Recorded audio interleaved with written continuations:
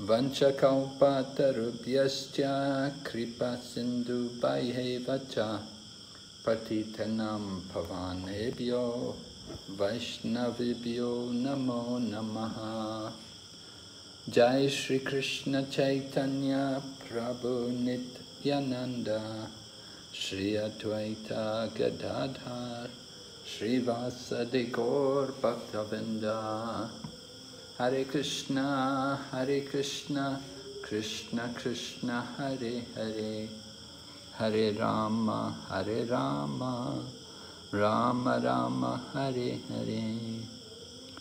So we welcome everyone to our ongoing study of Srimad Bhagavatam for the Bhakti-vaibhava, and we're on Module 1, Unit 6, and today we're looking at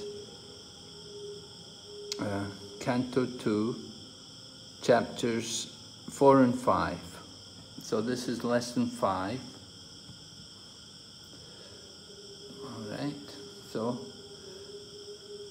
you'll remember the first 3 chapters of the second chapter, or second canto rather.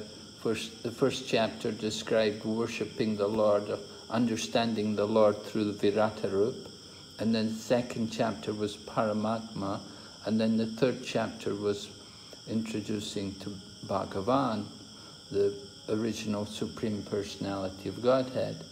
And the chapter went into the speaking of Sutta Goswami, or rather Sonaka Rishi. Sonaka Rishi was glorifying the process of hearing, and he wanted to hear more about what was discussed by Maharaj Parikshit and Sukadeva Goswami when they met.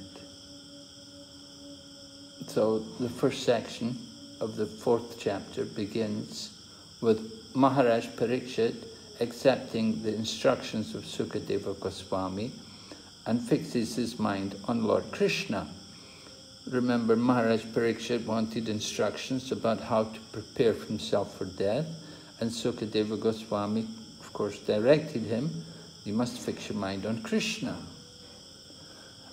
And after that, then Maharaj Parikshit will inquire about Shristi Tattva. Maharaj Parikshit wants to hear about the creation. He wants to understand how the world came about, the process of creation. It's important to understand the Lord and his different energies. We shouldn't just jump to Rasa Lila and the pastimes of the Lord, but we want to, this is also a pastime actually. Shristi Tattva is also the Lord's pastime in dealing with creation. And so it's important for us as devotees, we should know how the Lord actually performs the work of creation. So Maharaj Parikshit inquires, he requests like that, and Sukadeva Goswami then, after being requested, he begins by offering prayers. And there's beautiful verses spoken by Sukadeva Goswami, asking for the Lord to enlighten him so that he can properly speak prayers, glorifying the Lord. So that's the 4th chapter. Right? So inspired by Sonaka Rishi's eagerness, Sutta Goswami continues the narration. Right? Sonaka Rishi had been eager. Remember, he was speaking about how we should have, if a person doesn't use his tongue to chant the holy name, his tongue is like the frog's tongue, and his eyes, which don't look on the form of the deity, are like the eyes printed on the plumes of the peacock, like that. So then, hearing Sonaka Rishi's eagerness to hear, Sutta Goswami continues speaking. And he's telling about what happened between the meeting between Sukadeva Goswami and Maharaj Parikshit. So Maharaj Parikshit, described here, the son of Uttara, after hearing the speeches of Srila Sukadeva Goswami, which were all about the truth of the self, applied his concentration faithfully upon Lord Krishna. That's the first verse. Right? Can we have a volunteer who'd like to read for us the second verse? May I, Maharaj, pronounce? Yes, please, Prabhu. This is the second verse. You need only the translation, Prabhu, Maharaj? Yes, Prabhu, yeah, just translation. Oh, verse. Maharaja Parikshit, as a result of his wholehearted attraction for Lord Krishna, was able to give up all deep-rooted affection for his personal body, his children, his palace, his animals, horses and elephants, his treasury house, his friends and relatives, and his undisputed kingdom.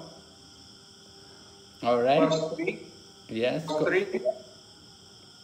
Yeah, go ahead, Oh, Prabhu. great sage, great soul, Maharaja Parikshit, constantly wrapped in thought of Lord Krishna, knowing well of his imminent death, renounced all sorts of fruitive activities, namely acts of religion, economic development, and sense gratification, and thus fixed himself firmly in his natural love for Krishna, and asked all these questions exactly as you are asking me. Verse 5. Maharaja Parikshit, O learned Brahmana, you know everything because you are without material contamination. Therefore, whatever you have spoken to me appears perfect right. Your speeches are gradually destroying the darkness by ignorance, or you are narrating God. Okay, thank you very much, Prabhu. Thank you. All right, so Sukadeva Goswami describing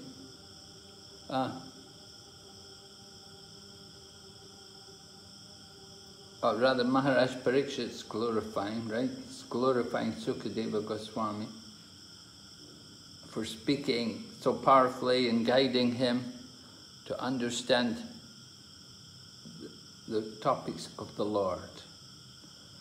Here's a little quote from the purport of text number 5.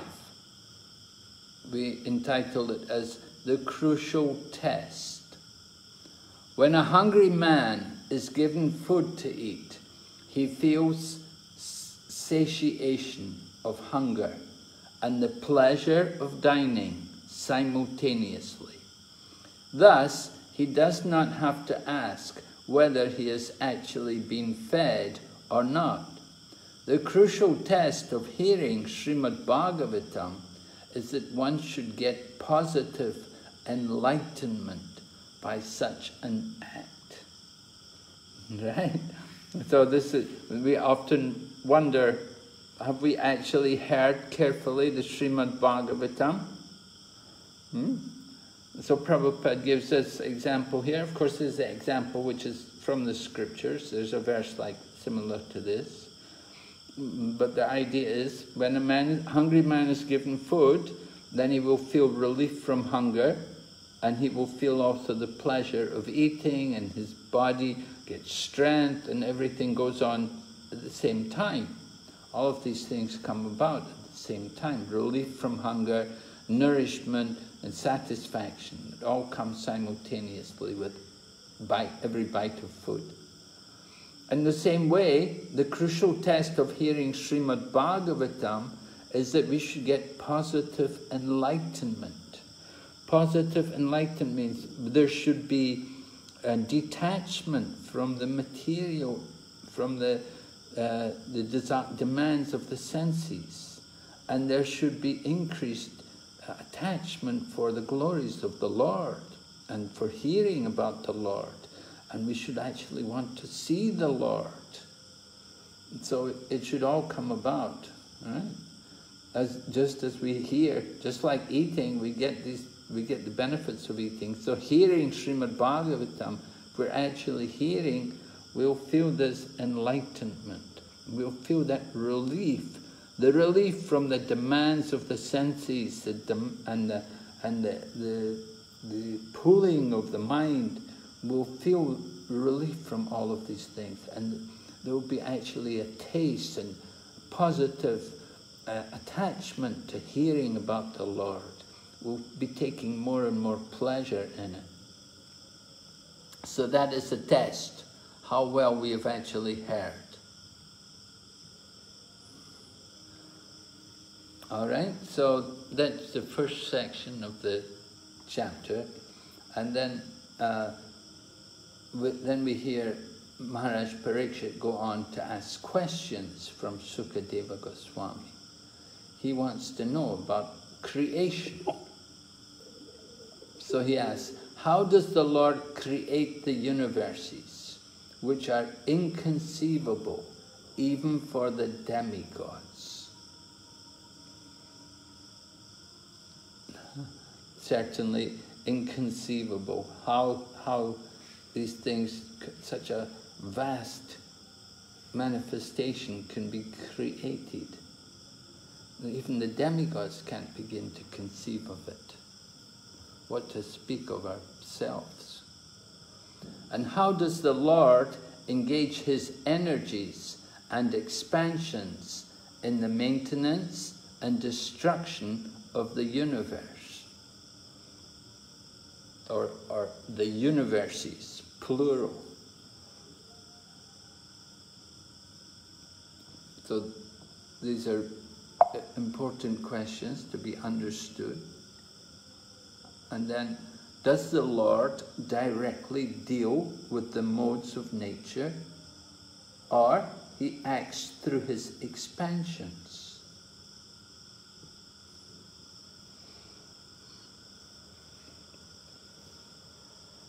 So these things, these are Maharaj Parikshit's questions, and Sukadeva Goswami will reply to them. We'll see in chapter 6 actually, rather chapter 5 goes on, Sukadeva Goswami will quote from the conversation where similar questions were asked between Narada and his approaching Lord Brahma. And Sukadeva Goswami tells Maharaj Parikshit that your questions are nice. The same questions were actually asked by Narada Muni to Lord Brahma. So that will be the subject matter of the 5th chapter. But here in chapter 5, Maharaj Parikshit has put his questions, and he's asked about creation. He wants to know how it all takes place. How does the Lord manage to create everything?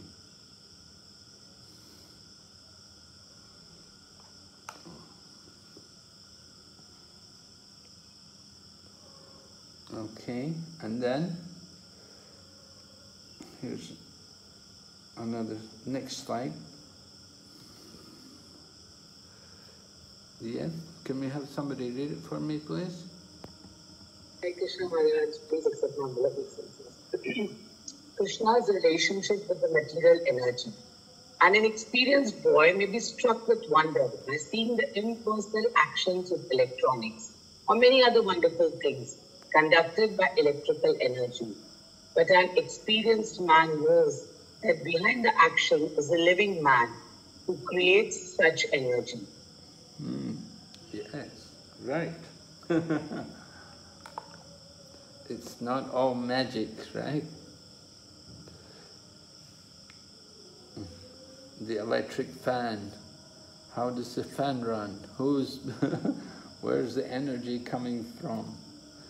It's bewildering for people in the beginning. If they've not seen these things before, then it's bewildering how the fan can be turning.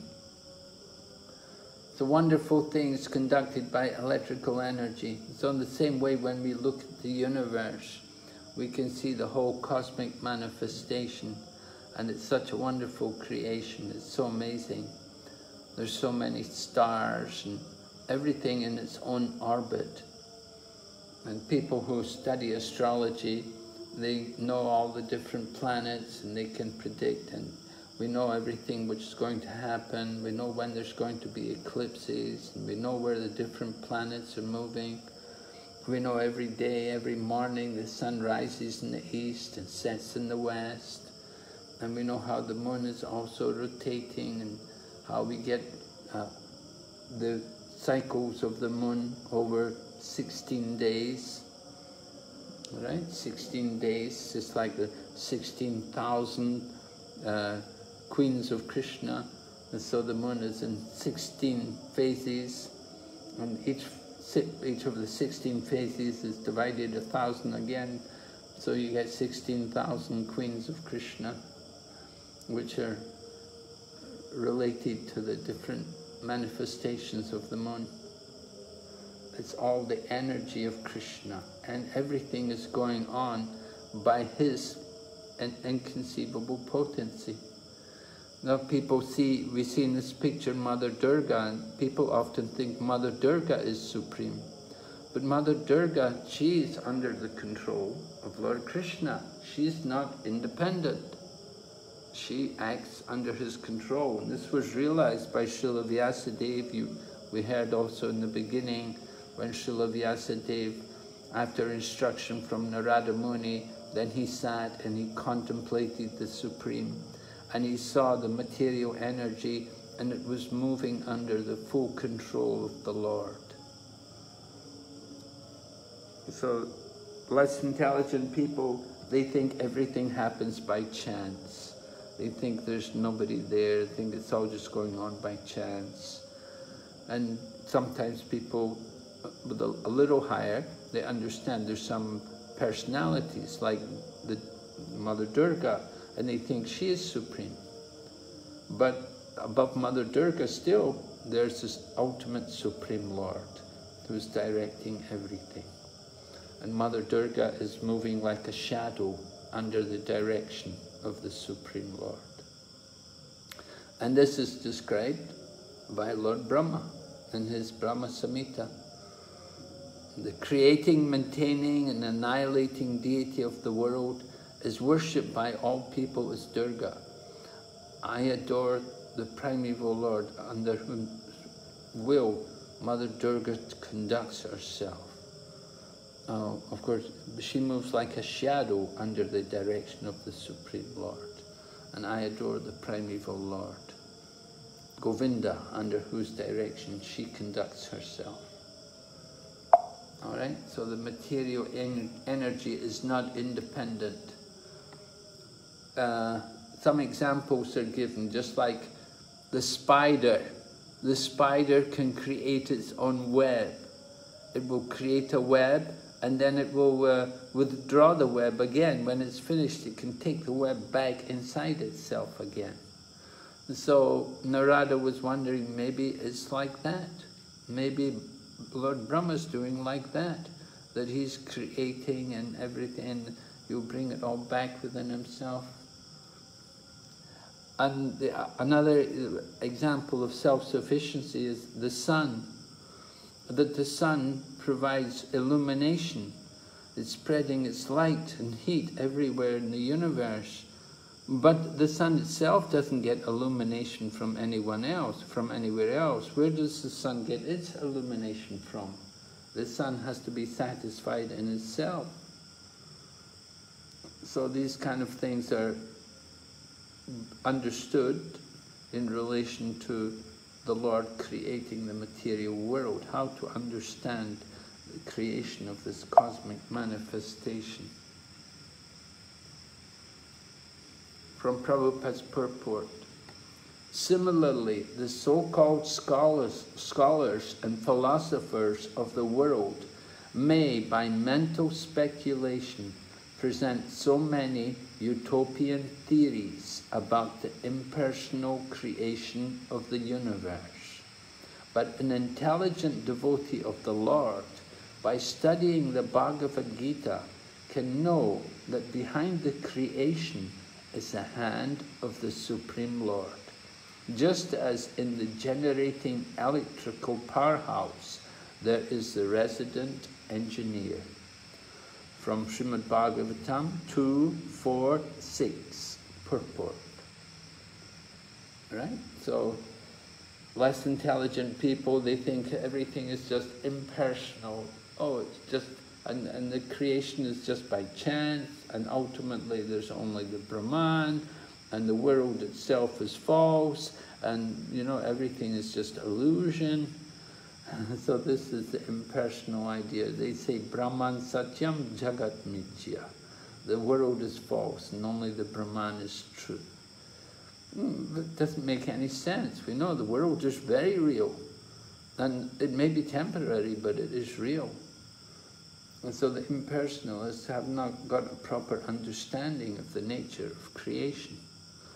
And they give off their in crazy ideas, very illogical, impractical ideas of creation that just came about by chance. And they say life comes from matter, combination of chemicals. So many atheistic conclusions which they have. Although they're supposed to be intelligent people, they come up with theories which are most unintelligent. All right, we'll go ahead. The conclusion is, therefore, that a serious devotee must first approach a spiritual master who not only is well versed in the Vedic literatures, but is also a great devotee with factual realization of the Lord and his different energies. A bona fide spiritual master like Sukadeva Goswami does not speak about the Lord only in the matter of his internal potencies, but also explains how he associates with his external potencies. All right, so this is very important. If we want to understand these kind of questions, we have to hear the response to these questions from a bona fide spiritual master who will explain them in relation to the theories of the Vedic scriptures. We may say, oh, Vedic literatures, that's not very scientific. But the logical presentations which the impersonals give are totally unscientific. To say that everything comes from chemicals, and they have no example. We don't see anything coming from chemicals. We don't see any forms of life coming from chemicals. And Prabhupada always used to say, we'll give you the chemicals, do something. They cannot do anything. But we see the chicken can produce eggs. And the scientist is always offering the post-dated check. And so they're the most unscientific people. But the spiritual teachers, the spiritual masters, they can present logical arguments to explain the creation, and they can support these logical arguments with statements from Vedic literature. So they have actual realization of the Lord and his different energies. And Prabhupada makes the point that a bona fide spiritual teacher like Sukadeva Goswami, he will not simply speak about the Lord in the matter of his internal potencies. In other words, the Lord's pastimes in the holy Dham with his eternal associates. The particular people like to jump to Rasa Lila, but that is not the ultimate business of the spiritual master. The spiritual master is very careful to gradually nourish the devotees in such a manner that they become qualified to hear about the internal potencies. And first of all, he's going to explain about the external potencies. By hearing about the external potencies, then we can understand more of the inconceivable powers and potencies of the Supreme Lord. And then we can go on to understand about the nature of his internal potencies. All right, here's a continuation of this quote. Srila Vishwanath Chakravarti offers his good counsel to the interested Vaishnavas when he says that they should not be interested in hearing only about the Lord's activities, like Rasa Lila, but must be keenly interested in his pastimes, in his features of the Purusha avatars, in connection with Srishti Tattva, creational functions, following the examples of Maharaj Parikshit, the ideal disciple, and Sukadeva Goswami, the ideal spiritual master. From Srimad Bhagavatam 2.4.10 purport. So very important, we have to hear about the Purusha avatars, because of course they're doing the work of the creation. And so we want to hear about the creation, how it takes place, how it all goes on. Not just simply chance interaction of chemicals, but everything. Creation means a creator. Persons behind it, supremely intelligent persons are behind these things. So this is an example shown to us by Maharaj Parikshit, the ideal disciple, and Sukadeva Goswami, the ideal spiritual master. Right? You want a spiritual master. If you want a spiritual master like Sukadeva Goswami, you should be a disciple like Maharaj Parikshit. And then you'll get Sukadeva Goswami for your guru. Okay, so here's Sutta Goswami in Naimisharanya forest. Sutta Goswami said, when Sukadeva Goswami was thus requested by the king to describe the creative energy of the personality of Godhead, he then systematically remembered the master of the senses, Sri Krishna, and to reply properly, he spoke thus. So we're going to hear the prayers, something of the prayers. You know, we won't go through all the prayers of Sukadeva Goswami. Actually, there's a recording of Srila Prabhupada chanting, he's singing actually these verses of the Sukadeva Goswami, prayers which Sukadeva Goswami offered to become empowered to speak on the creation. And Prabhupada chants all the verses. You may like to hear it. If you can find it, you can hear Prabhupada, how he chants all these verses. Oh. So Sukadeva Goswami's prayers, we won't go through, recite verses 11 to 25. I don't know if we have enough time to do that tonight. I'll let you read it on your own.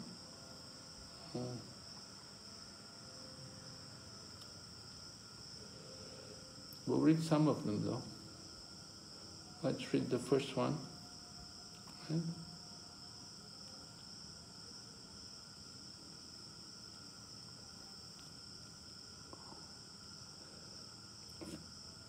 Text number 11 is Sutta Goswami. So when Sukadeva Goswami was thus requested by the king to describe the creative energy of the personality of Godhead, he then systematically remembered the master of the senses, Sri Krishna, and to reply properly, he spoke thus. And so text 12 actually begins with Sukadeva Goswami speaking. And the first verse, let me offer my respectful obeisances unto the Supreme Personality of Godhead, who for the creation of the material world accepts the three modes of nature. He is a complete whole, residing within the body of everyone, and his ways are inconceivable. Right? So this is a very important point which we all have to understand, that the Lord is inconceivable ways. He is residing within the body of everyone, but his ways are inconceivable.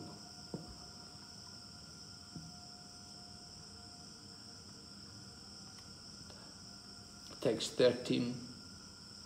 I again offer my respectful obeisances unto the form of complete existence and transcendence, who is the liberator of the pious devotees from all distresses, and the destroyer of the further advances in atheistic temperament of the non-devotee demons.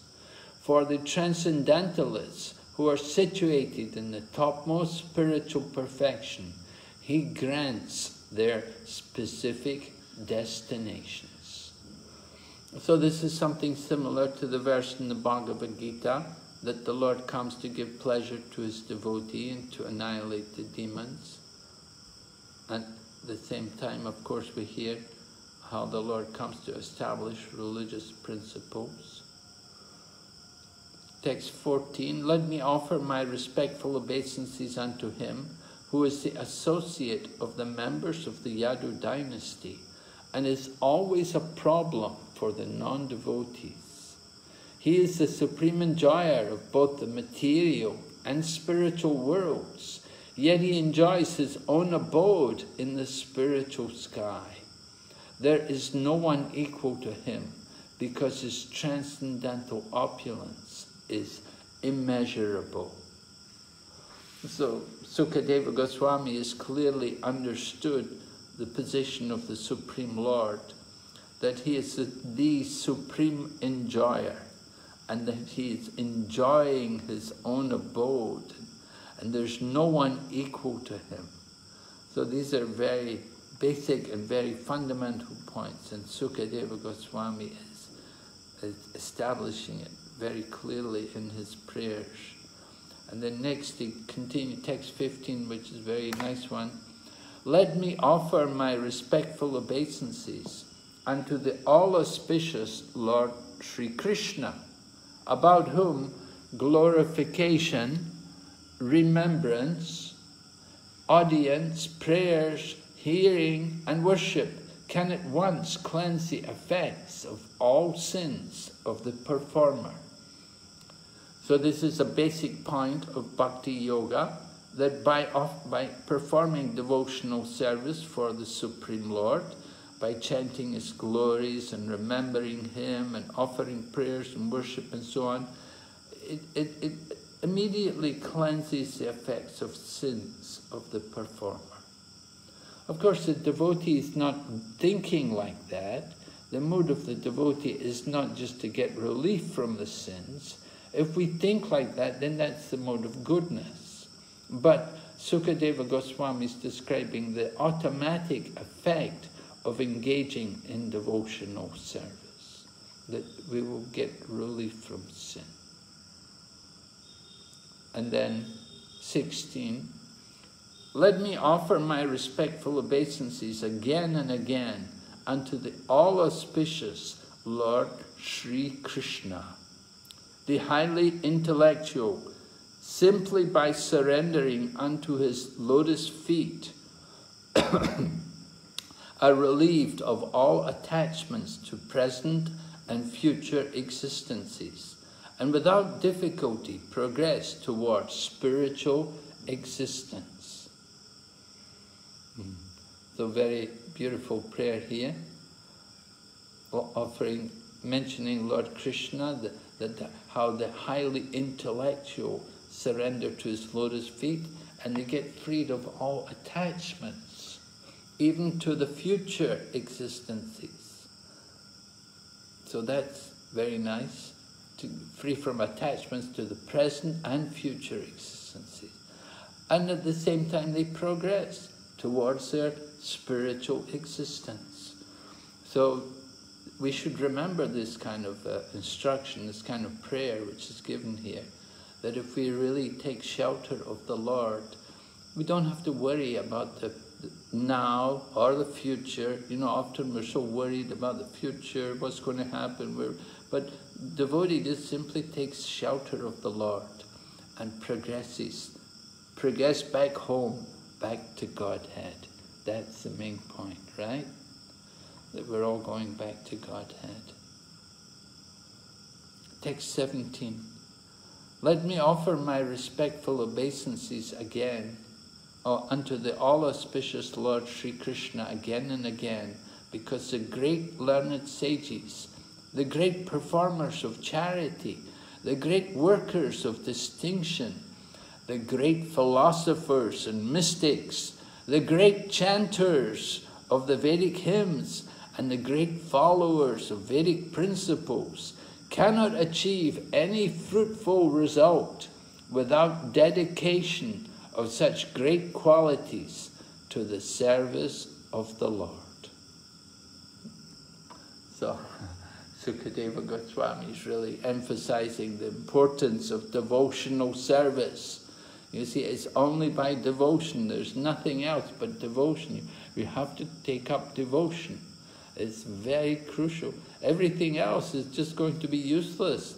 Doesn't matter what you do, charity, you may be a great sage, and you're performing, you're a worker of distinction, you chant so many Vedic hymns, but if there's no devotion, if there's no mood of giving service to the Lord, it's all useless.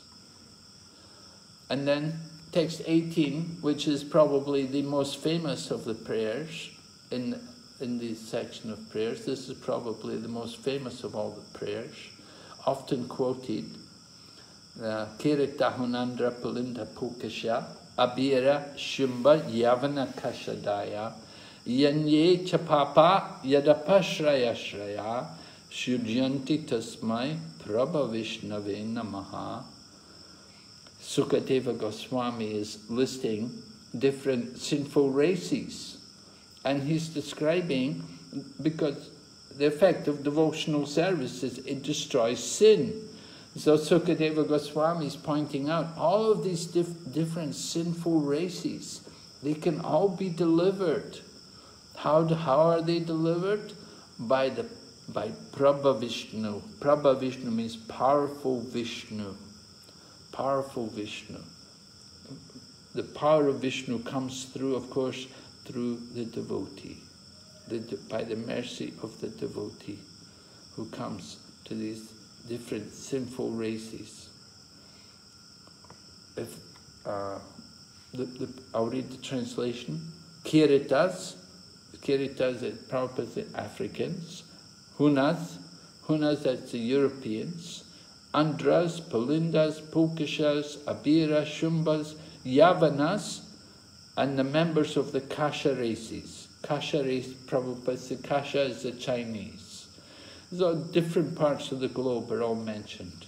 Our whole planet is full of sinful races. And Sukadeva Goswami said, and even others addicted to sinful acts, they can all be purified by taking shelter of the devotees of the Lord, due to his being the supreme power. The Supreme Lord, he's the supreme power. And the devotees of the Lord, they carry the power of the Lord. So Sukadeva Goswami says, I beg to offer my respectful obeisances unto him.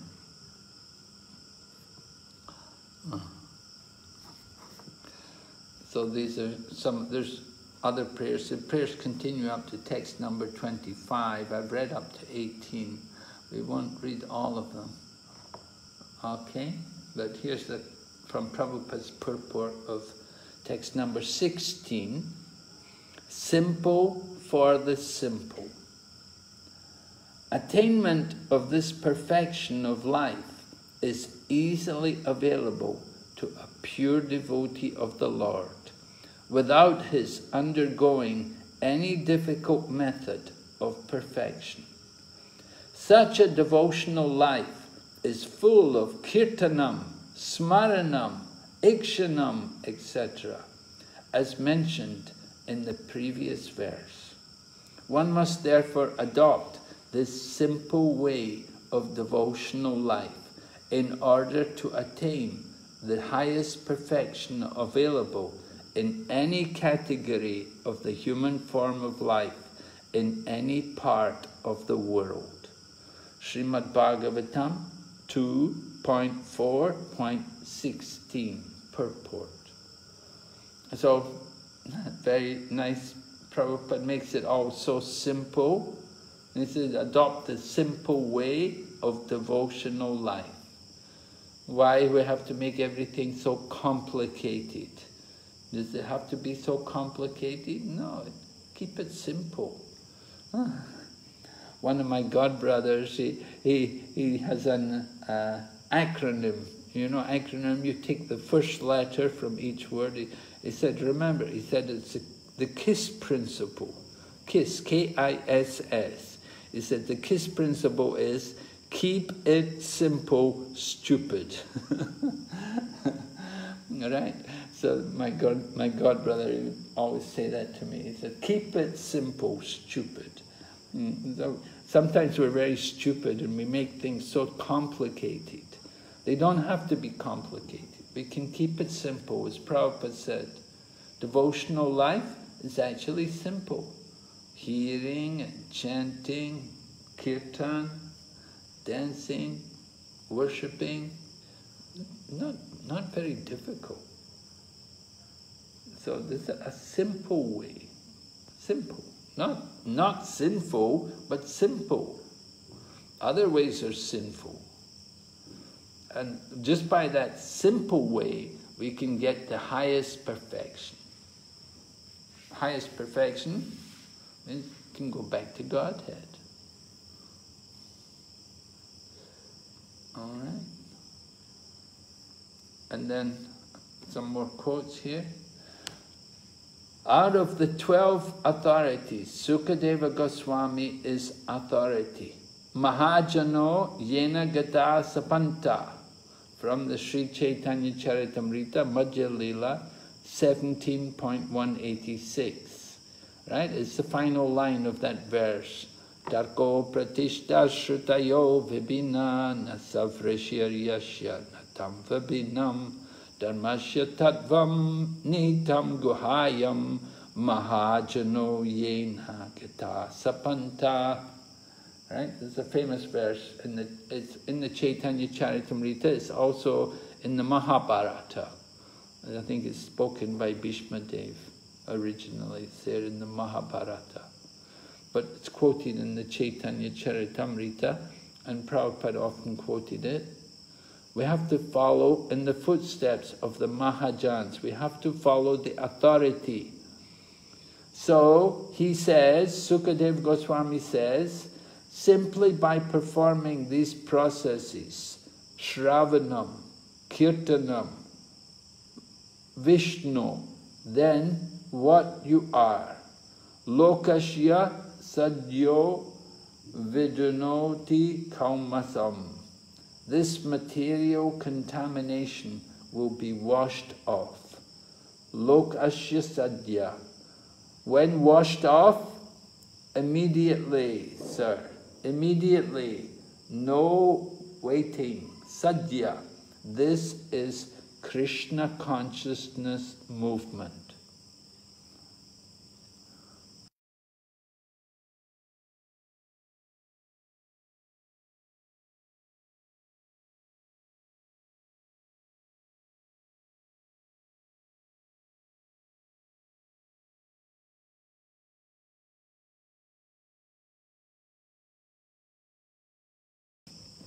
We're washing the brain.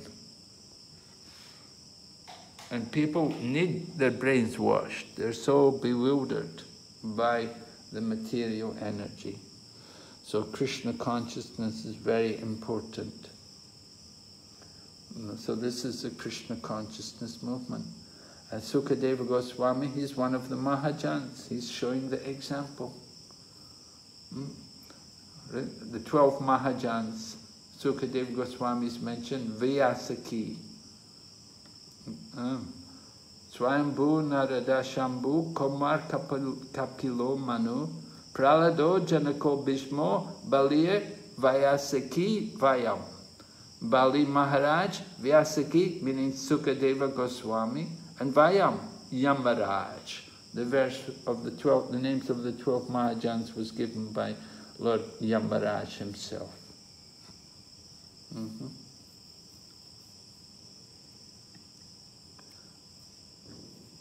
The devotee's compassion. This is from verse number 18, right? Verse 18, which I read to you, which described the different races of sinful people. And in the purport, Prabhupada talks about the devotee's compassion. I'll just read it here to you from the purport. Even those who are constantly engaged in sinful acts are all corrigible to the standard of perfect human beings if they take shelter of the devotees of the Lord. Jesus Christ and Muhammad, two powerful devotees of the Lord, have done tremendous service on behalf of the Lord on the surface of the globe. So Prabhupada mentions these two powerful devotees in his purport, and certainly their followers are very large in number. Lord Jesus Christ and Prophet Muhammad, great devotees of the Lord, and Prabhupada gives them credit. They've done tremendous service on behalf of the Lord on the surface of the globe. So on this planet we know the followers of Lord Jesus Christ and the followers of Prophet Muhammad, huge number, so many people. So certainly Prabhupada appreciates the fact that they did so much. They give people faith in the Supreme Lord.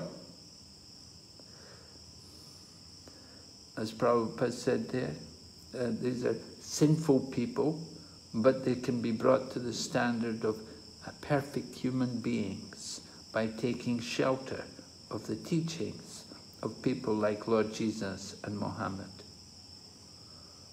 So this is the benefit of association with great devotees. Mahat Sevam Dvara Mahur Vimuktes. It opens the doors to liberation.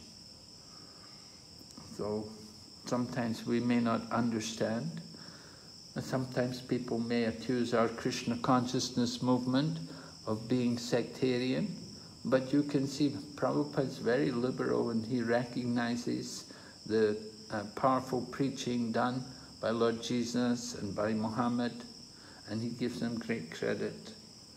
And it's especially relevant in this particular case because remember, this is the verse number 18, where it was listing the different races of people who were addicted to sinful acts.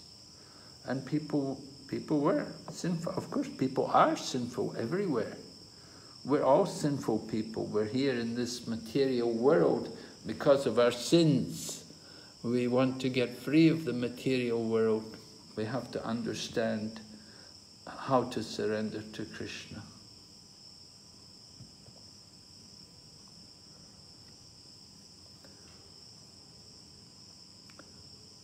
A pure devotee can purify the entire world. Prabhupada was speaking about great devotees like Muhammad and Lord Jesus. So the pure devotee, one pure devotee, can purify the entire world. There's a saying, we say, one moon is better than millions of stars. You know, you may have so many stars in the sky, but if you have the one moon in the sky, that's much better than having so many stars. And so if you get one pure devotee, then he can deliver the whole planet, the whole world. So Prabhupada writes, the only qualification is that one takes shelter of a pure devotee of the Lord who has thorough knowledge in the transcendental science of Krishna. Anyone from any part of the world who becomes well conversant in the science of Krishna becomes a pure devotee and a spiritual master for the general mass of people, and may reclaim them by purification of heart. Though a person be even the most sinful man, he can. Oh, what happened? He can at, oh, let me see.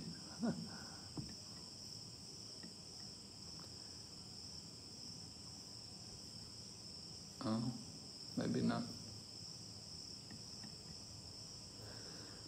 He can maybe it just continues from here. He can directly take shelter of Krishna, or to take shelter of a pure devotee who is under the shelter of Krishna. So, you can take shelter either of Krishna or take shelter of Krishna's pure devotee. No difference. You people, we may say Arjuna was taught by Krishna, so we can also be taught by Krishna's representative. We take shelter of the pure devotee. It's not different from Lord Krishna. As Prabhupada said, Mad Ashrayaha. So if one takes shelter of a pure devotee, just like electricity, the powerhouse is far away, but the power is coming. Suppose your body is electrified, and if I touch, then my body immediately becomes electrified. And if somebody touches me, then others' body. This is electric. Similarly, one who is pure devotee, he's authorized by Krishna. He's electrified. From a lecture on Srimad Bhagavatam 1.7.12, given in Vrindavan in 1976.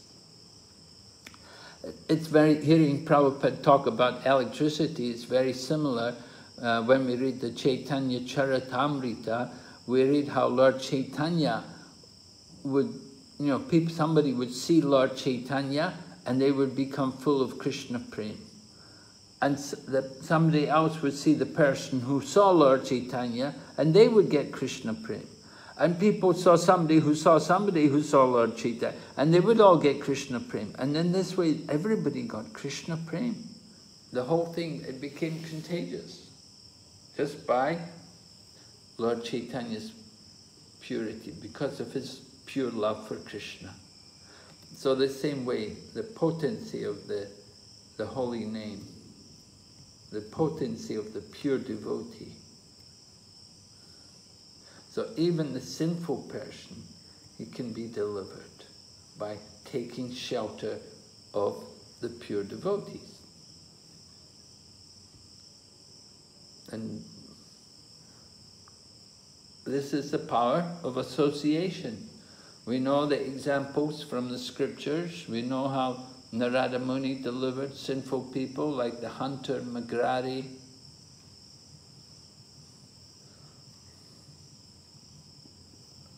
Different sinful people. Ajamila was sinful. He was delivered by the association of the Vishnu Dutas. Narada Muni himself was delivered by the association of saintly persons in his previous life. All right?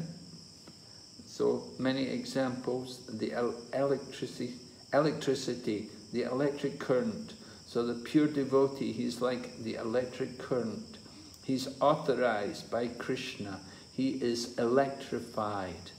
Right? We say you can judge how powerful a person is a devotee by how many others he's brought to Krishna consciousness. You can understand the power of a devotee by how many people he brought to Krishna consciousness. Another quote from Prabhupada. Guiding human society. Instead of running a godless civilization in the present context of the world situation, if the leadership of world affairs is entrusted to the devotees of the Lord, for which a worldwide organization under the name and style of the International Society of Krishna Consciousness has already been started. Then, by the grace of the Almighty Lord, there can be a thorough change of heart in human beings all over the world, because the devotees of the Lord, just a minute, because the devotees of the Lord, ooh, yeah, I missed something there. Let's see.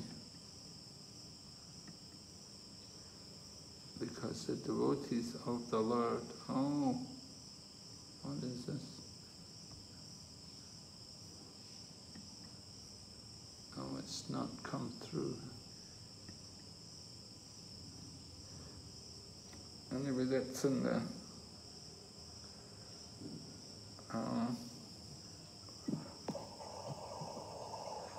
it's an imported verse here. Hare Krishna Maharaj. Yes? Can you find that quote for me? Yeah.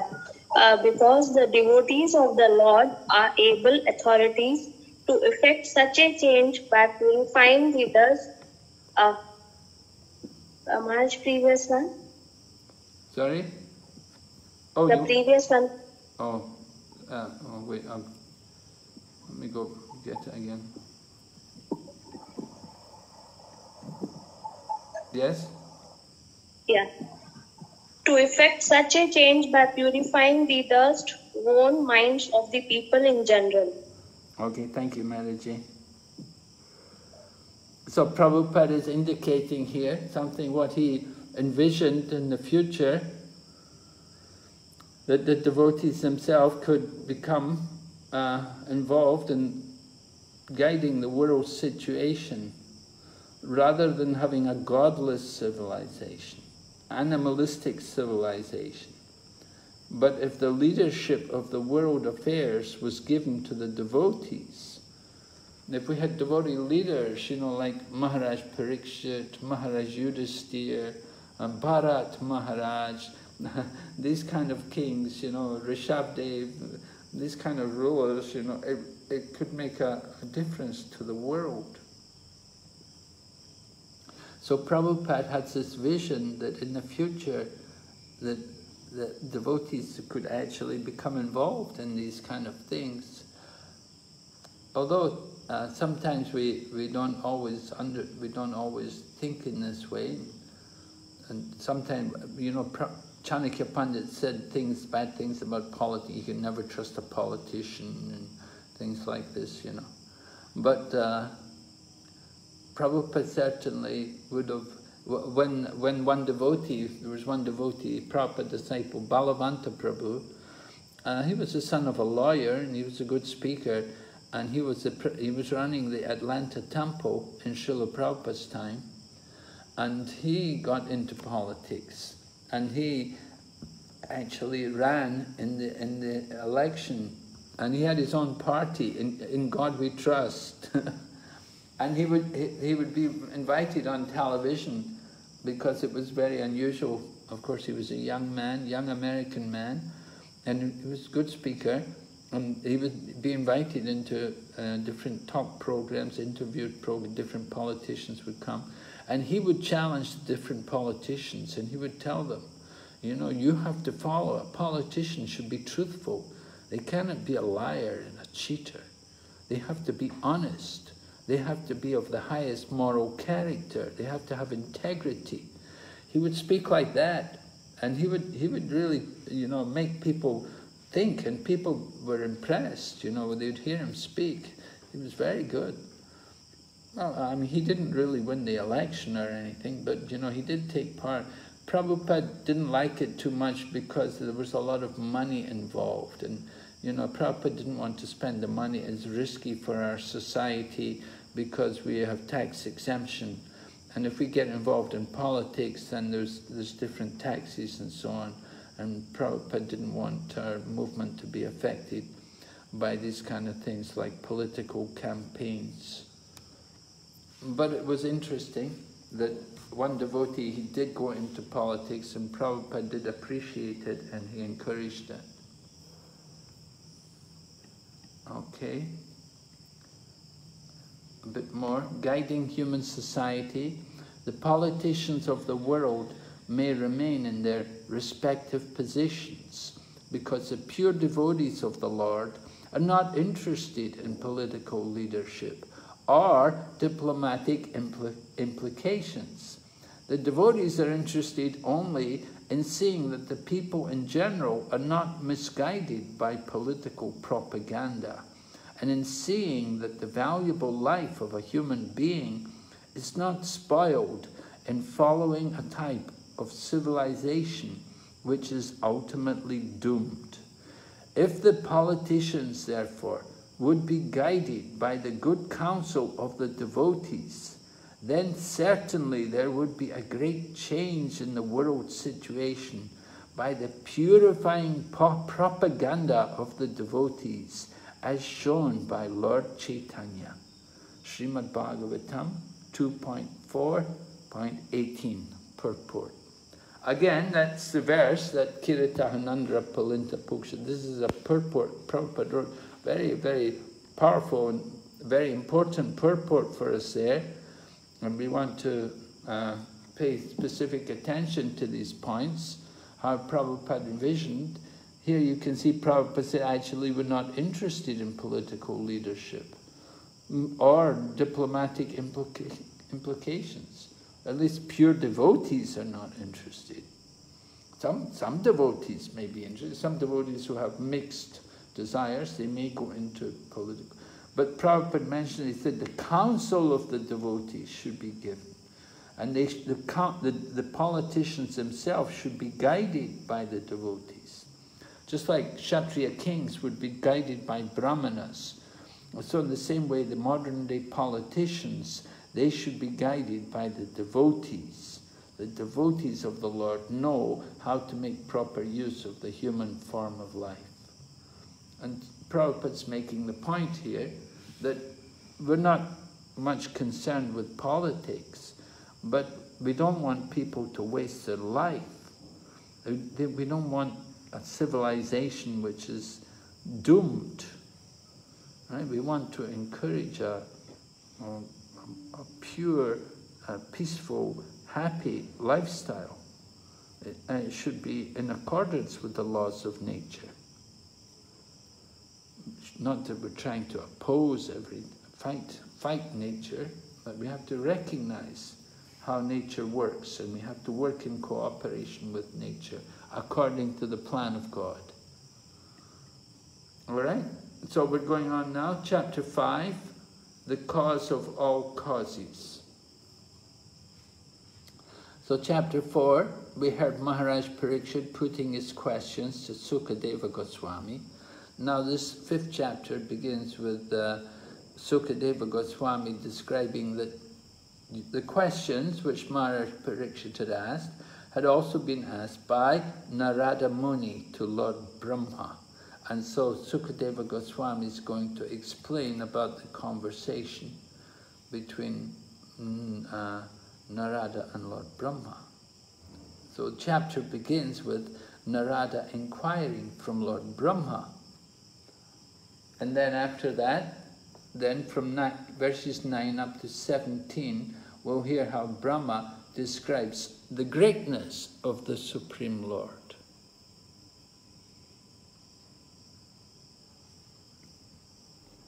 And then verses 18 to 33, Lord Brahma describes the creation. Remember, that was one of the questions which Maharaj Parikshit wanted to know. He wanted to know about how the Lord actually creates.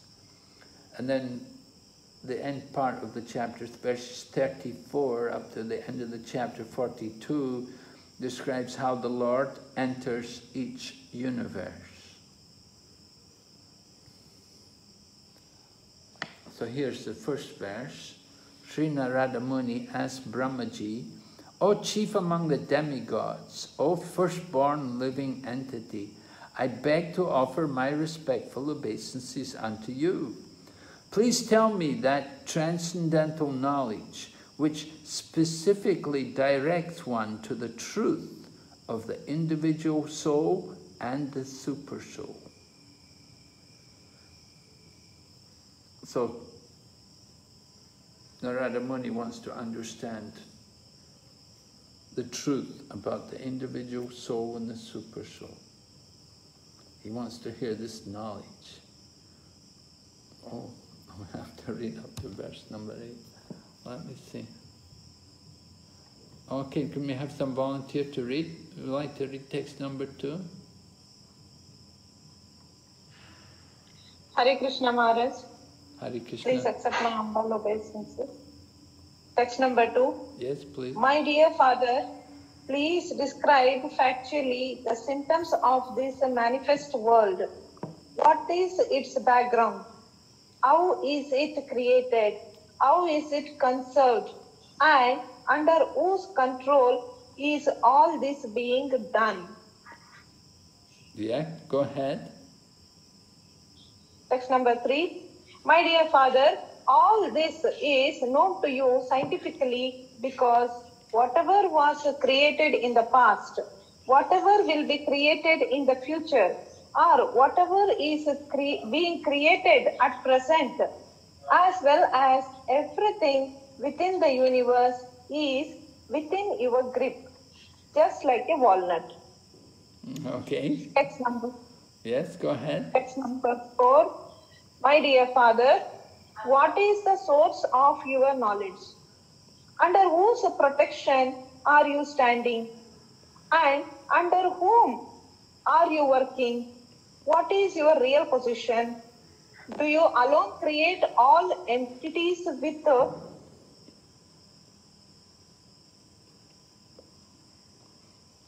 Hare Krishna. Hare Krishna. Do you? Hare Krishna. Yes, we lost you, Mataji. Hare Krishna, Guru Maharaj. Can I continue? Yes, please, Prabhu. Thank you, Guru Maharaj. Do you alone create all entities with material elements by your personal energy? Yes. As the spider very easily creates the network of its cobweb and manifests its power of creation without being defected by others, so also you yourself, by employment of your self-sufficient energy, create without any other's help. Whatever we can understand by the nomenclature, characteristics and features of a particular thing, superior, inferior or equal, eternal or temporary, is not created from any source other than of your Lordship, thou so great.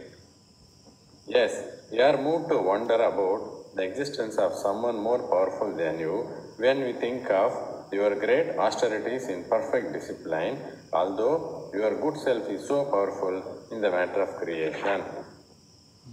My dear Father, you know everything and you are the controller of all. Therefore, may all that I have inquired from you be kindly instructed to me so that I may be able to understand it as your student. Hare Krishna.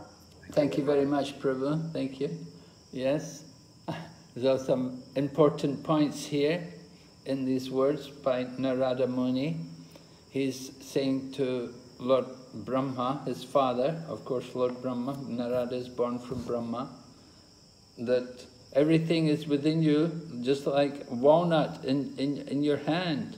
If you have a walnut in your hand, it's not a very big object, it's not very difficult, not a lot of trouble. You would have a walnut in your hand. And so everything in the universe, it's like the whole universe is in the hand of the Lord.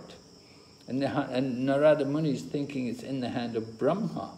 That Brahma, he sees his father as being the controller of all. And he goes on to talk about how we're puzzled because Narada Muni saw that Lord Brahma had been doing penance, he'd been doing meditation and penances. And there must be some purpose to that. It must be done for the pleasure of someone. So Narada Muni wants to understand Why would he be doing this? It must be some other person. Now, of course, Narada Muni is a self-realized soul, but he's playing the part, he's playing this part for our benefit. Narada Muni doesn't actually have any illusion about these things, but for our benefit, he's asking these questions from Lord Brahma, so that Lord Brahma can explain more to us. He's asking that you must be performing these penances and austerities and meditation. You must be doing it for the pleasure of someone. There must be some purpose behind it. And so who is that person that you're trying to please? So Narada Muni wants to hear directly from his father about who he's trying to actually approach by his activities. All right, so Narada inquires from Brahma, the first section. First, Narada's sub-question 1. Please describe factually the symptoms of this manifest world. What is its background? How is it created? How is it conserved? And under whose control is all this being done? And then Parikshit's question, which is, I beg to know from you how the personality of Godhead, by his personal energies, creates these phenomenal universes as they are, which are inconceivable even to the great demigods. So Parikshit's question was asked in the 2nd canto, 4th chapter, sloka 6. And here you have Narada asking similar question again in the 5th chapter, text number 2. And then again, Narada's second sub-question, number 2. My dear Father, what is the source of your knowledge? Under whose protection are you standing? And under whom are you working? What is your real position? Do you alone create all entities with material elements by your personal energy? There is text number 4 of the 5th chapter. And here's Parikshit Maharaj's question, which came up in chapter 4, text number 7. Kindly describe how the Supreme Lord, who is all-powerful, engages his different energies and different expansions in maintaining and again winding up the phenomenal world in the sporting spirit of a player.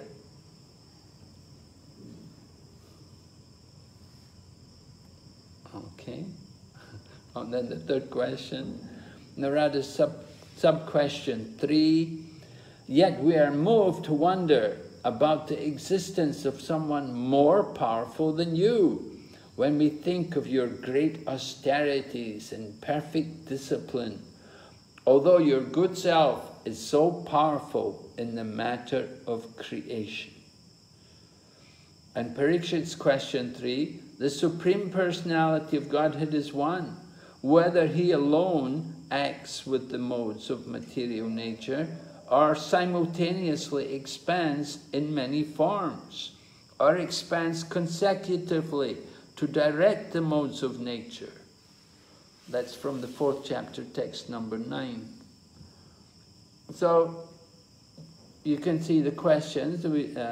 Narada wants to understand these things. It's important to make these points clear in understanding the process of creation. We have to understand everything very carefully. And Prabhupada often gave this example about the frog in the well, because the materialistic scientists, who are often atheistic, they can never accept these kind of conclusions which we are presenting based on the Srimad Bhagavatam and other Vedic literature. Materialistic scientists are blind to this kind of knowledge, and they're compared, Prabhupada compares them to this analogy of the frog in the well.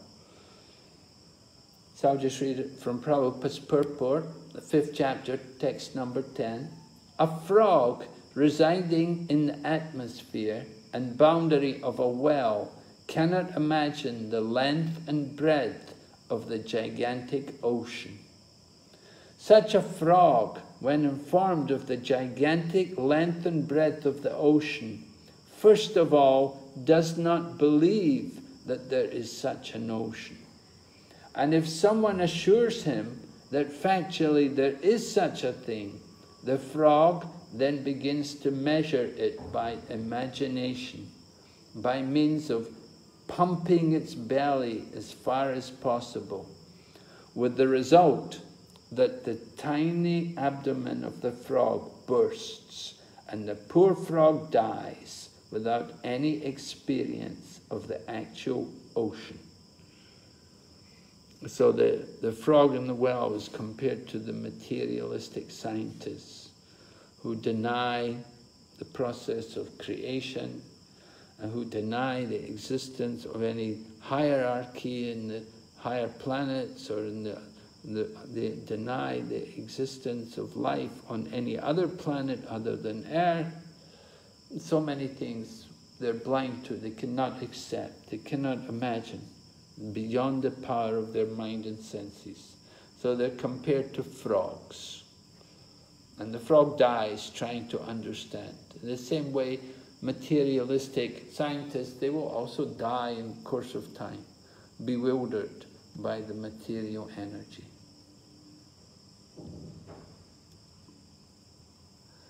So the next section, Brahma describes the greatness of the Lord. Text 9 to 17. Specific answers top Narada's second sub-question. My dear father, what is the source of your knowledge? Under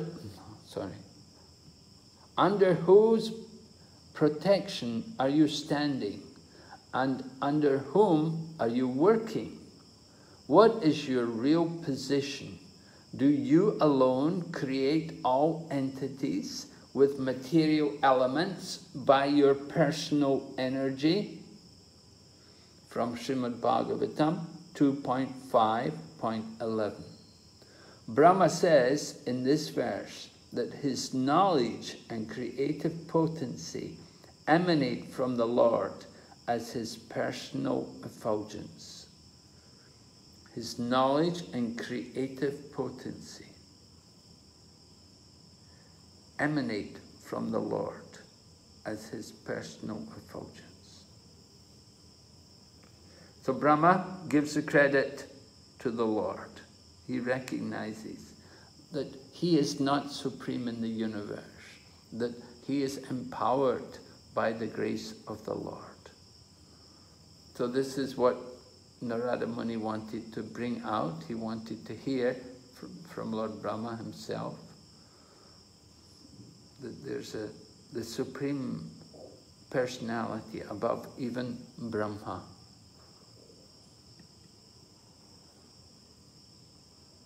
And then the specific answer to Narada's principal question. Please tell me that transcendental knowledge which specifically directs one to the truth of the individual soul and the super soul. That was from the first verse. In this verse, Brahma reveals that his transcendental realization is inspired by the super soul. The truth is that Brahma is created and the Lord is the creator. So this is the main point. Brahma, Lord Brahma, is created. He took his birth from the lotus flower. And behind Lord Brahma, or above Lord Brahma, or the cause of Lord Brahma, is the Lord himself, who is the original creator. So there's the cause and there's the effect. Atheistic scientists, they never see the cause and the effect. They want to enjoy the effect, but they never see the cause behind it. So Brahma reveals his realization, inspired by the Super Soul.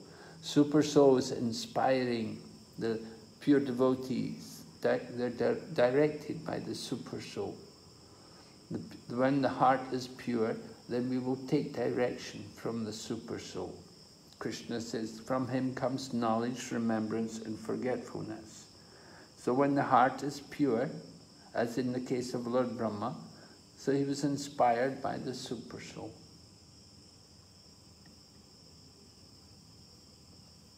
And another question, specific answer to Narada's first sub-question. Please describe factually the symptoms of this manifest world. What is its background? How is it created? How is it conserved? And under whose control is all this being done? So Srimad Bhagavatam 2.5:18 describes that Brahma states that the symptoms of the manifest world are three: goodness, passion, and ignorance. The fundament is the pure spiritual form of the Lord. The creation, maintenance, and destruction of the world are the natural result of his acceptance of the material modes as his energy.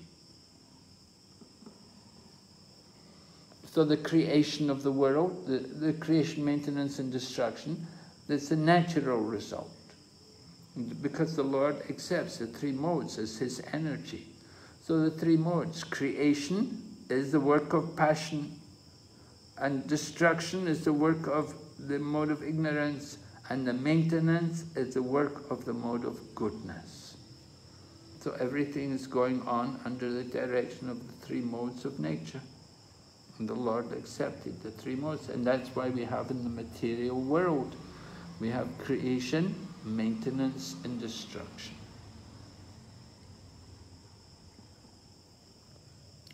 Then specific answer to Narada's third question, sub-question. Yet we are moved to wonder about the existence of someone more powerful than you when we think of your great austerities in perfect discipline, although your good self is so powerful in the matter of creation. That's from text number 7. Srimad Bhagavatam 2.5:20, Brahma says that the modes of nature cover the spiritual perception of the living entities.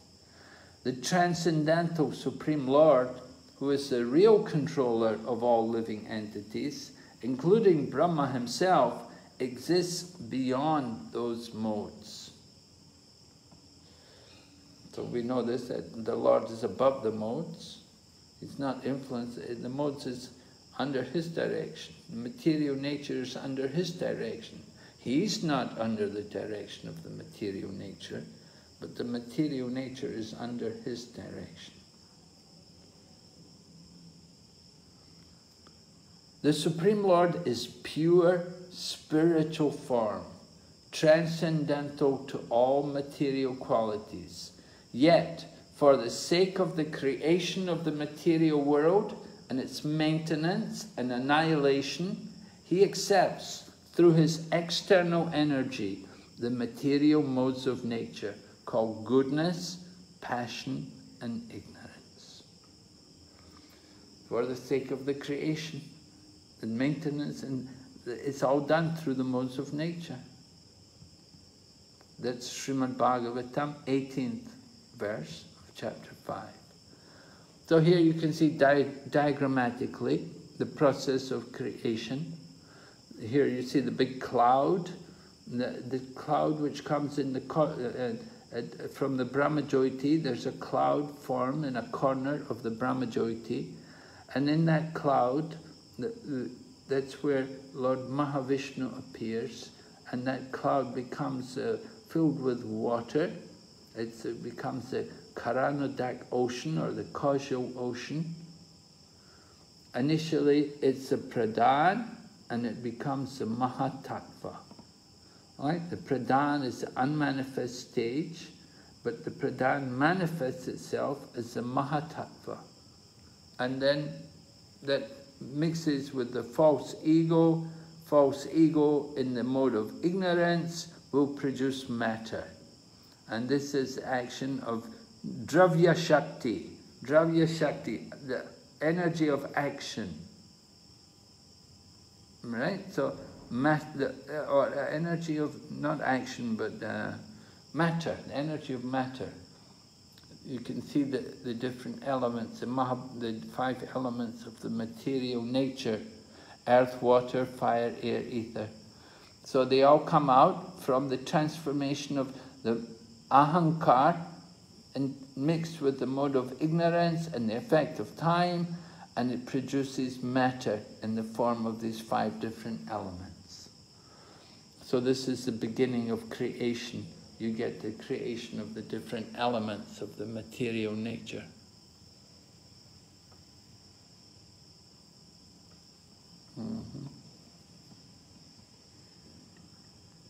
And then, from the different elements, of course, you know this, you've studied creation before. You could, well, I don't know, you haven't really, have you? Because you're only beginning the 2nd chapter. Okay, so here you can see the different elements, the 5 elements, and the creation of the elements comes about from subtle to gross. So the first element created is ether. Ether.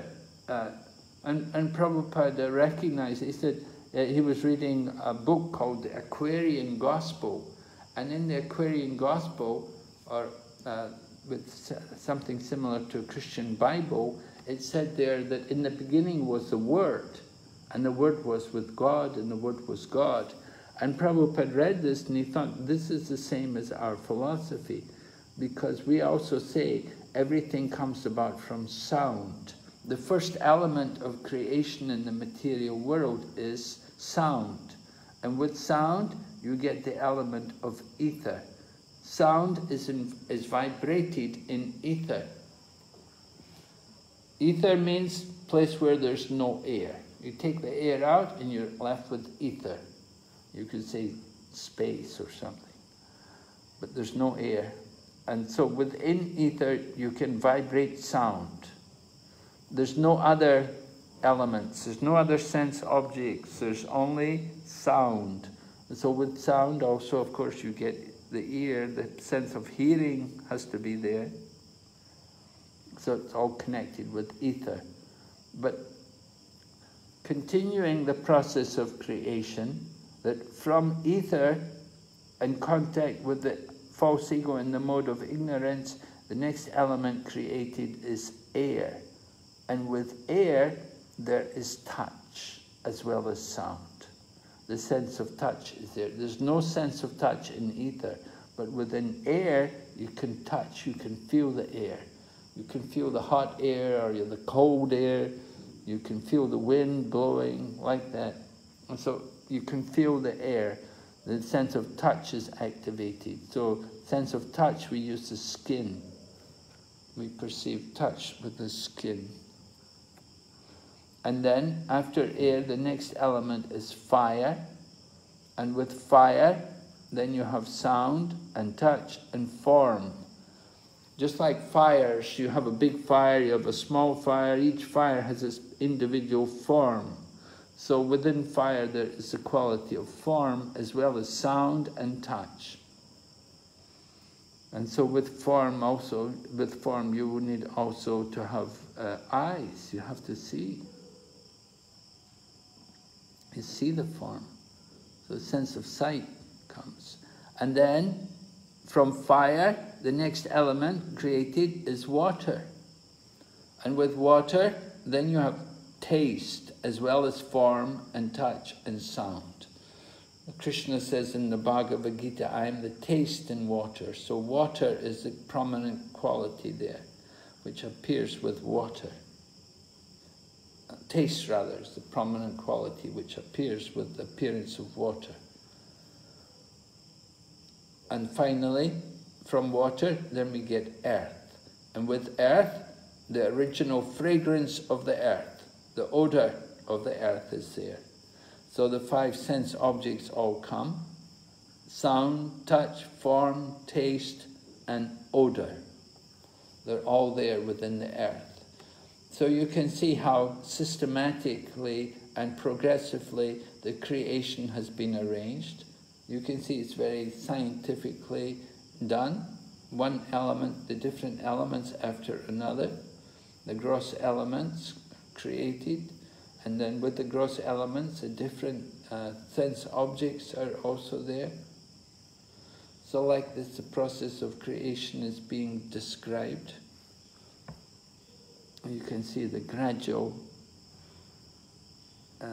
development of the universe, the different elements.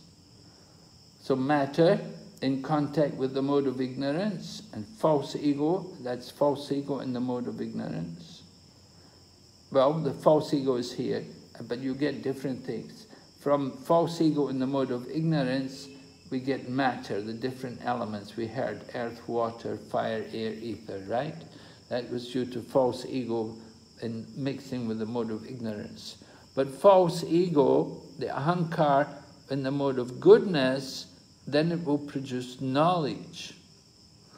And false ego in the mode of passion creates activities. So you see the different effect, the different modes of nature, how they have different effects. From ignorance we get matter, from goodness we get knowledge, and we get the mind, and from passion we get the intelligence and activities. Right? False ego in the mode of goodness produces the mind. That should be jnana shakti. Jnana shakti. Okay, here you can see set out on a big map here. Here's the pradhan. So the pradhan is the unmanifested stage, and from the pradhan comes the mahatattva.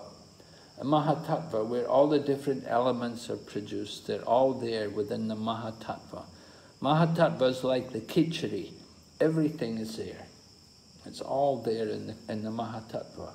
But it's all mixed up. It's not, you know, you can't identify everything. It's all mixed up together. And over here, this is the causal ocean, you see? The mahatattva is laying on the causal ocean. So false ego mixed with the mode of ignorance, and we get the different elements. The 5 elements are created: earth, water, fire, air, ether. And false ego in the mode of goodness is going to give the mind along with the demigods and directional movements. It's all coming due to false ego and mixing with the mode of goodness. And then false ego with passion, what happens is you get the working senses and the knowledge acquiring senses. And false ego and passion also is responsible for the intelligence. The creation of the intelligence comes about due to false ego combined with the mode of passion. It's mentioned here, glands, kala, karma, and the jiva. So the glance of the Lord with the creation, the Lord's glance. Within the glance there is time, there is karma, and the jiva, the living entities. So they're all there within the glance of the Lord, and they enter into the universe and they create a particular body for themselves. And then finally you have this section here at the end of the chapter, verses 34 to 42, how the Lord enters into each universe. All the universes remained thousands of eons within the water, the causal ocean, and the Lord of living beings entered in each of them, caused them to be fully animated. Right? The Lord enters into each universe in the form of Garbhodakashaya Vishnu.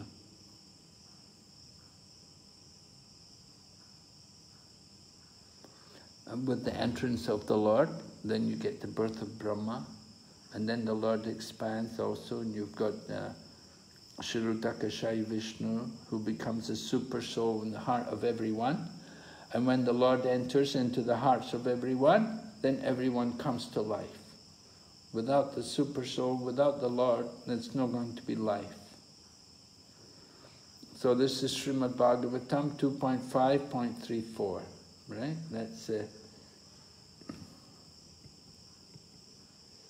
this section connects to the next chapter, Purusha Shukta confirmed. The next chapter you go on to hear about the Purusha Shukta confirmed. Purusha Shukta is recognizing the Supreme Lord as being the creator of everything. And it's all confirmed in the prayers offered in the Purusha Shukta.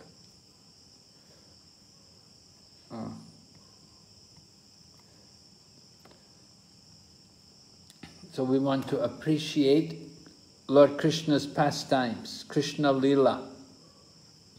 But be careful about it. Don't be premature. Don't abruptly jump to Krishna Lila. But hear about the Lord's pastimes also in creating the manifested world.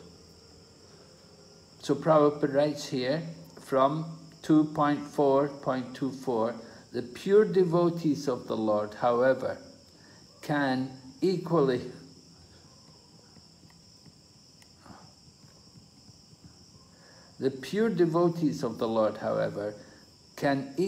relish the nectar in the form of the profound philosophical discourses and in the form of kissing by the Lord in the rasa dance, as there is no mundane distinction between the two.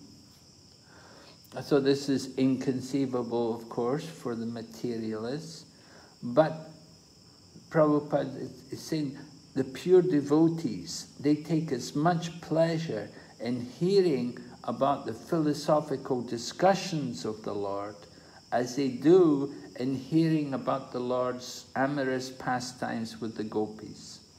And Prabhupada said, there's no distinction between the two. For those who are properly purified and have the right consciousness, they won't see any difference because it's all absolute. This is all the pastimes of the Lord. We want to appreciate both aspects, both the internal potency as well as the external potency. And it's important for us first to hear about the external potency before we jump to the internal potency. All right, so just to look at the objectives we covered. The flow of chapters from chapter 3 to chapter 5. Right, we explained, chapter 3 we were hearing, Shonaka Rishi glorified the process of hearing, and he wanted to hear more about the discussion between Sukadeva Goswami and Maharaj Parikshit. So the 4th chapter explains how Maharaj Parikshit was asking questions to Sukadeva Goswami. He wanted to know about creation, and he wanted to understand more about the process of creation. He wanted it to be described in detail.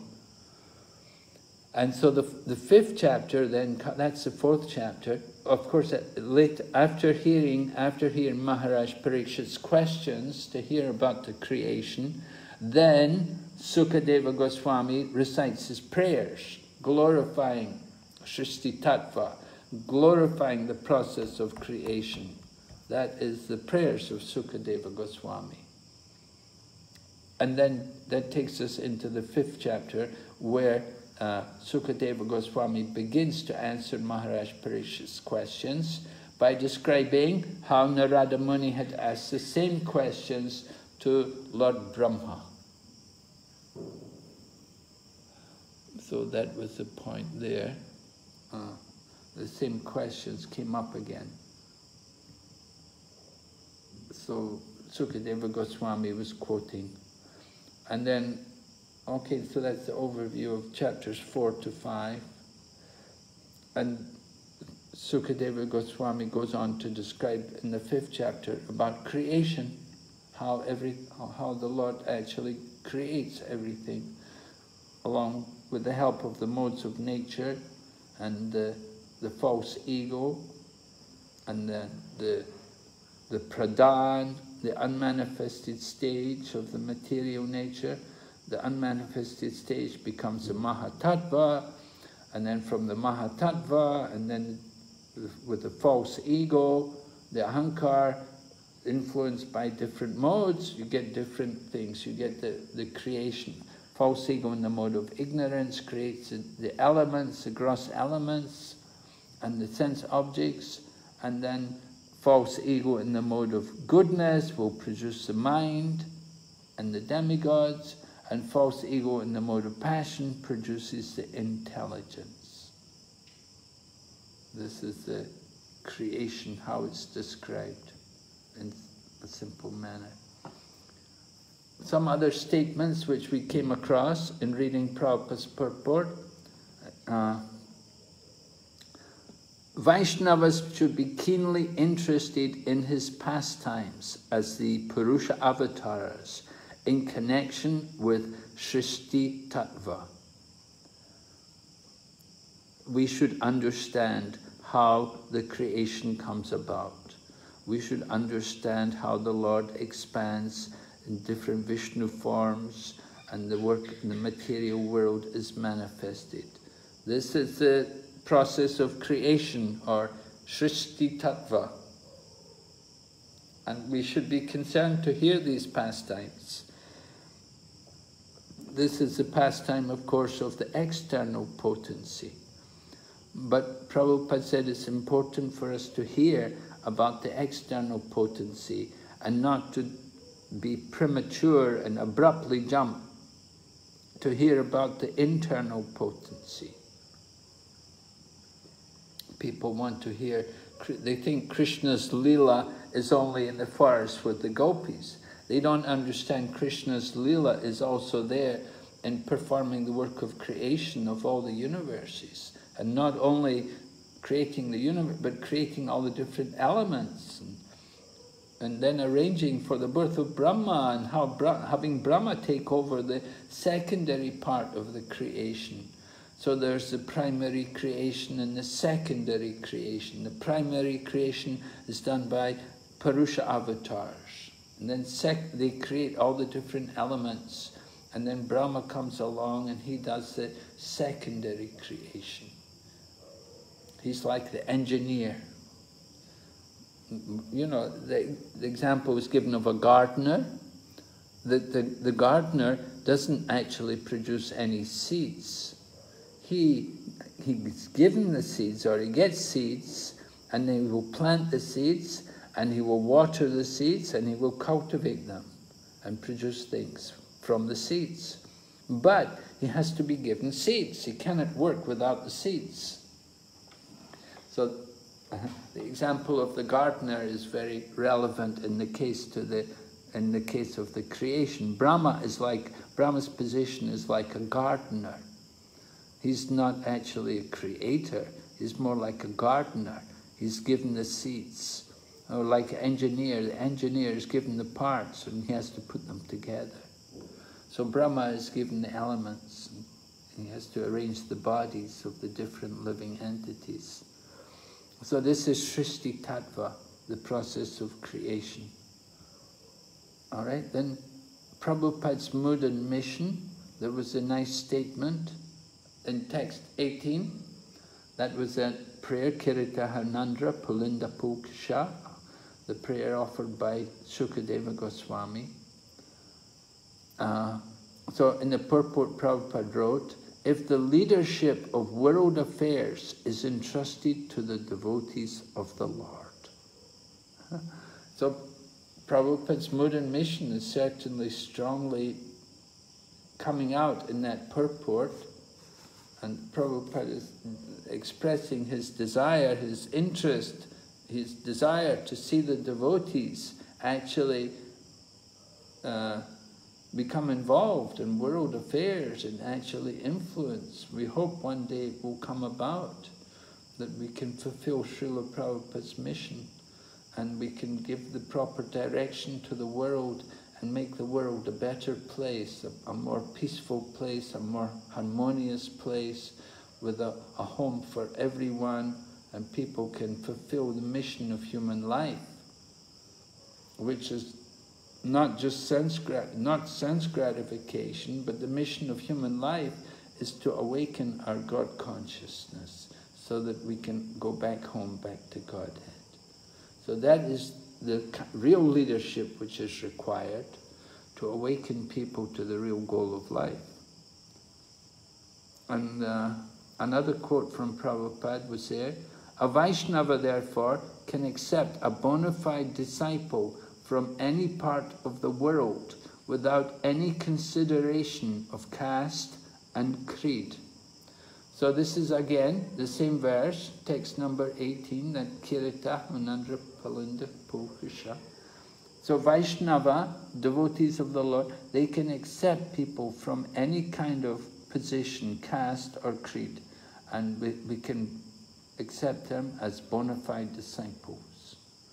And so Prabhupada did that. He went to Africa, he initiated people there, he went to South America, he went to Russia, he went everywhere. And Chinese also came when Prabhupada initiated the first Chinese devotee.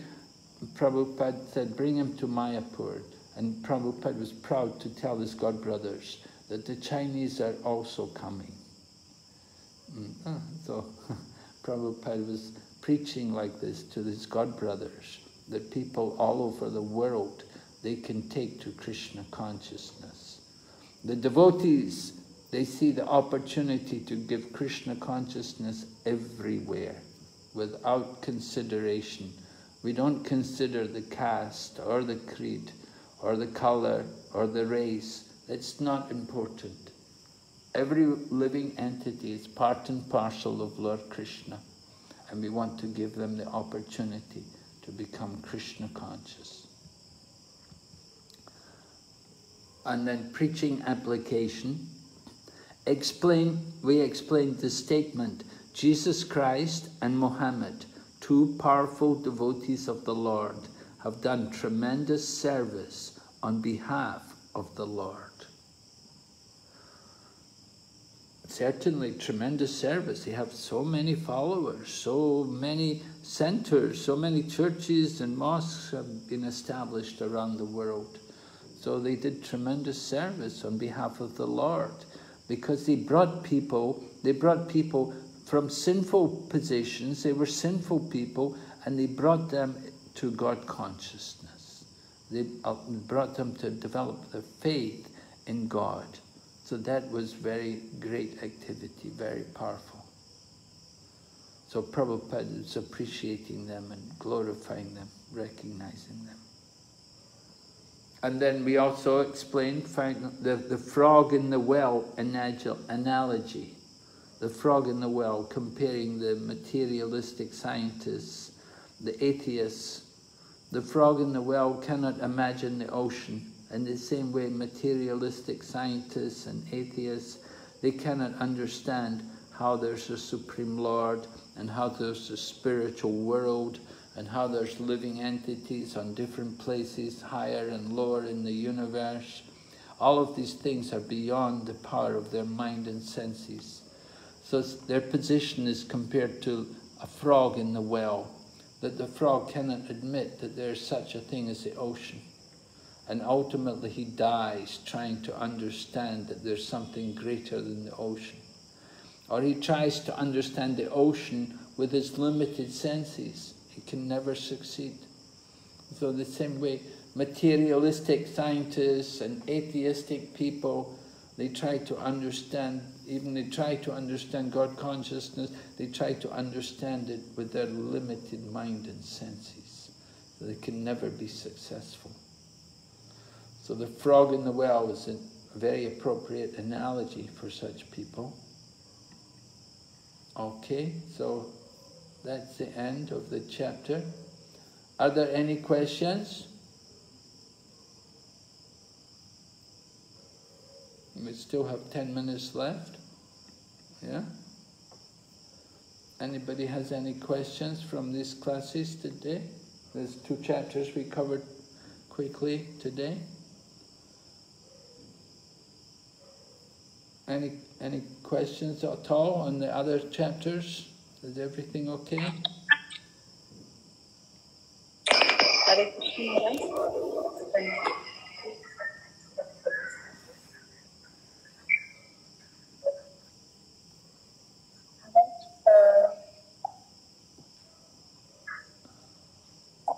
This that you showed of false ego, and it is combined with ignorance or passion or goodness, which rise to different things. Before that, from Pradhan he said comes Mahatattva. So from Mahatattva, false ego is created. So this false ego, is it their combined false ego of the living entities?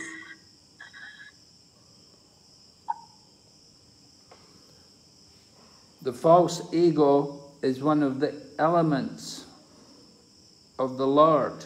It's one of the, right? Bumerapo nalovayu kamano buddha evacha. Right? The earth, water, fire, air, ether, mind, intelligence, and ego. Altogether, these 8 comprise my separated material elements, material energy. So the ego is there, the ahankar, that ego, that is one of the elements of the Lord. It's not necessarily of the living entity, but the living entity identifies with part of the false ego. It's the Lord's energy, his external energy, part of his external energy. It's described as being his prakriti, separated energy.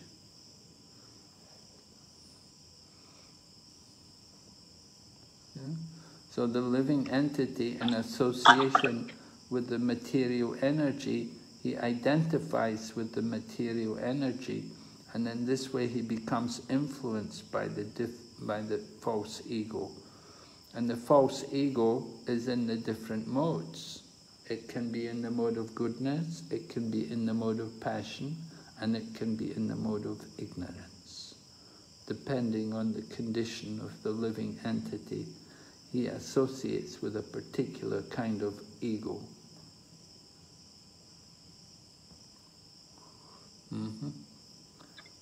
Of course, that ego that is part of the subtle body is coming with the soul.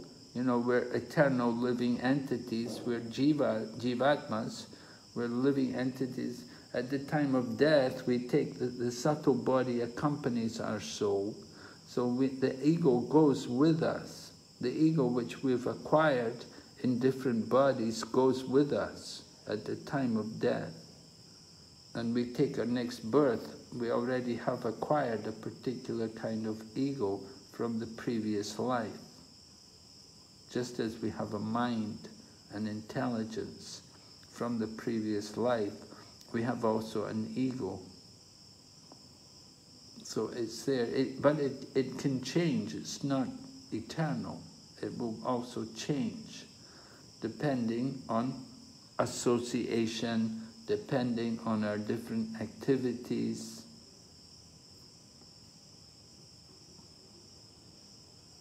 Does that help you? Thank you so much. Okay. Hare Krishna, Maharaj. Yes, Mataji. I just, so ideally, just what I have understood, I just wanted to know if that's the right way. So ideally, the false ego, the thought should be that I'm part and parcel of Lord. I'm constitutionally, I'm meant to serve the Lord with loving service. So that should be the right way of thinking, or changing the false ego to the proper ego, or the true ego. So how should I understand that? Yes, you're right. There's the false ego and the true ego. So the false ego is where we identify with the material body and the mind. That's the false ego.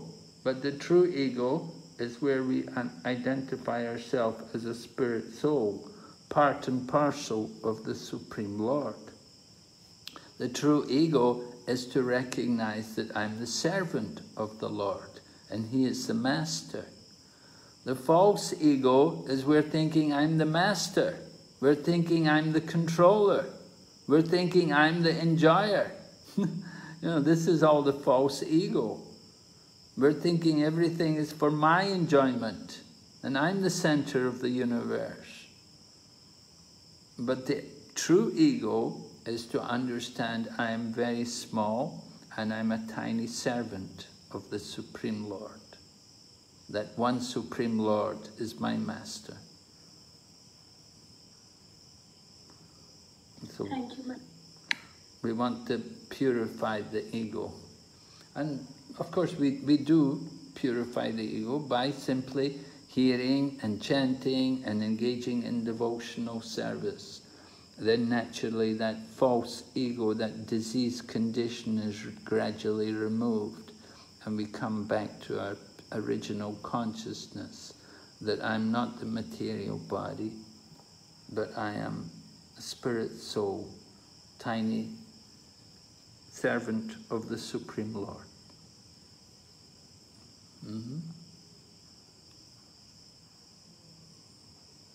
Yes?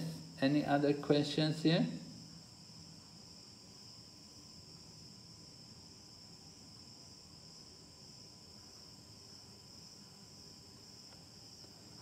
Anybody has any other question? Hare Krishna Maharaj, please accept my humble obeisances. Maharaj, you said that the 8 separated energies of the Lord, along with the matter, mind, intelligence and false ego. But here in this picture it is given that ahankar, ignorance, the false ego along with ignorance is this 5 gross elements are created, and the false ego along with goodness, mind is created, false ego along with passion, intelligence is created. It is like, is that the correct understanding, Maharaj?